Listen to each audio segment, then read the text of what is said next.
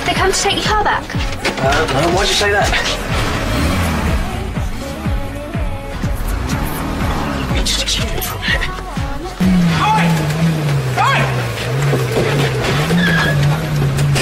What the hell do you think you're playing at? Me? But this is my car! My mum is in trouble, Brad. God, and that's my problem, how? Well, I need to go to Fargo's and see if she's alright. Right, so you just thought you'd hotwire a car, did No, you? you're the one stupid enough to leave your keys in the ignition. Well, let me drive at Oh, least. it's just typical, isn't it? You always want to be my knight in shining armour. Fine. Fine, you drive, but you won't be getting anywhere fast.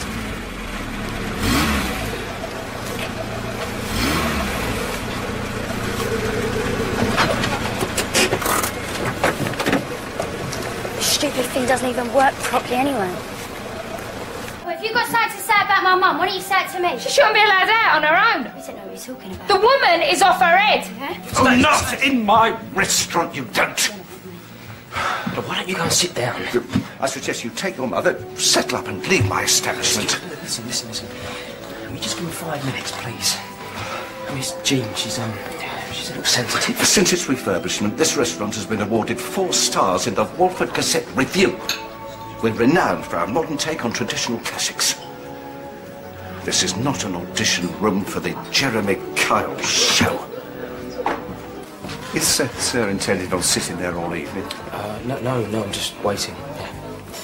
The mother-in-law, I presume? Yeah, she is, yeah. I shouldn't worry. Every family's got one. Mine took to hiding out in a wheelie bin. Bradley, Mum's going to come home with us. Okay. Thank you. Well, I didn't really do anything. Mum thinks the world of you, you know.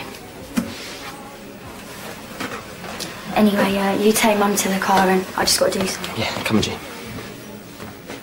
I think I've had too much wine, Stacey. My head feels ever so light. Well, we're almost home. Oh, I think I'm going to be sick. No, not in my new car, you're not. I can't open the windows.